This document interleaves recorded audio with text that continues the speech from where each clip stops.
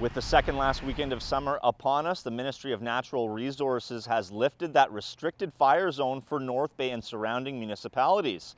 The North Bay Fire Department is wishing the public to keep common sense front of mind. Those who may want to have a recreational fire may rush out to the corner store, grab some marshmallows, grab some matches, grab some kindling and have some fun. But the fire department is urging folks to use common sense when recreationally burning in the city limits. I'm cautioning how people burn because if you go out in the bush, you'll realize that it's still awfully dry. The danger is still high, and we just want people to use common sense when they burn and to do it carefully.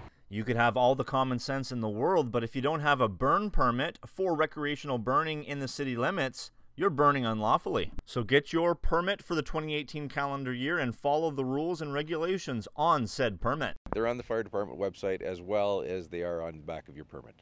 And we did have a lot of rain on Tuesday. However, it's still really dry, so you want to caution if it's windy, if you don't have water next to your fire, things could get out of hand quickly. Things could get out of hand quickly. Just most important, never leave your fire unattended. And at the end of your fire, make sure it's completely extinguished. And for adults who want to break from their kids, not smart while there's a burning fire. No, an adult has to be around and supervise any fire that's burning. For rules and regulations concerning recreational open fires, visit fire.cityofnorthbay.ca for more information, and a fire permit from City Hall costs $25. It is good for the calendar year. Reporting for Cogeco News, I'm Clarke Heipel.